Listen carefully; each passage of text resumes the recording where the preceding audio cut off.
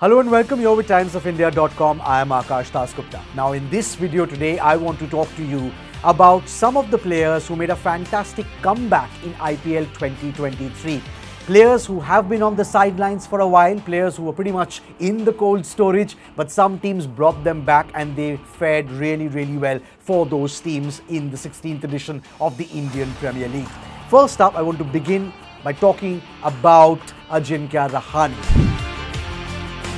Now, he's someone who we know has had a fantastic batting record with Team India at the international level. But when it comes to the IPL and especially in T20 cricket, one did not really think that the two were synonymous. But this season, Ajinkya Rahane surprised us all. Chennai Super Kings brought him back and MS Dhoni really used Rahane very effectively. He scored 326 runs in 11 innings with a high score of 71 not out. He didn't play the first couple of matches for the Super Kings, but once Ben Stokes was not in the mix anymore, Dhoni brought him into the playing 11.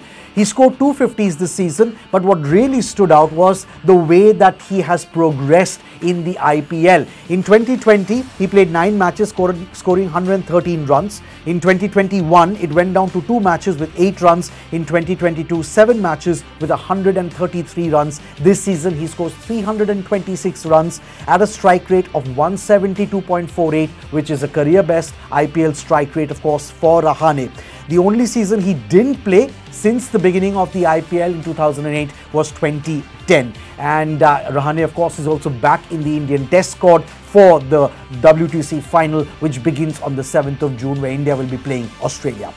Another player I wanted to talk to you about in this video is, of course, Piyush Chawla. How can you forget PC in this list? Mumbai brought him back, the leg spinner who's now 34 years old, and he took 22 wickets in 16 matches at an economy rate of 8.11.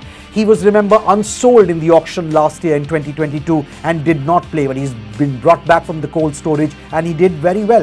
In 2021, in fact, he had played only 1 match, taking 1 wicket. The last time he played 10 or more matches in an IPL season was in 2019, when he played 13 matches and took 10 wickets. This season, Mumbai bought him for his base price and he really repaid their faith in him, taking 22 wickets. He was in fact the most successful bowler for the 5-time champions Mumbai Indians at the age of 34. This was the first season when PC took 20 plus wickets, and before this, his best season was 2008 when he had taken 17 wickets.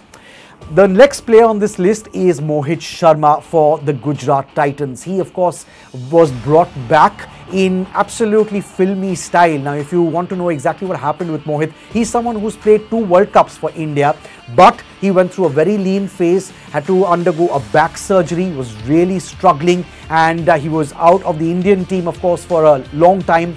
And he was not managing to really play well at all. He didn't have an IPL contract for 2 seasons.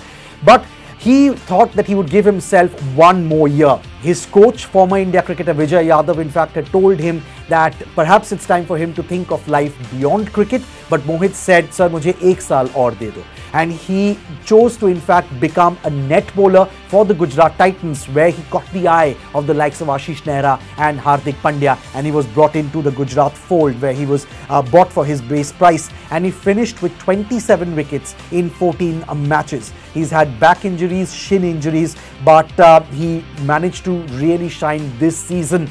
He was at one time, remember, bought for as much as 6.5 crores by Punjab in 2016.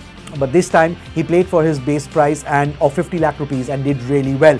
Of course, it was a heartbreaking end to the season for Mohit because of what happened in the final when he was bowling the last over against Chennai Super Kings. 4 very good balls, giving away just 3 runs, and then that 6 and 4 by Ravindra Jadeja.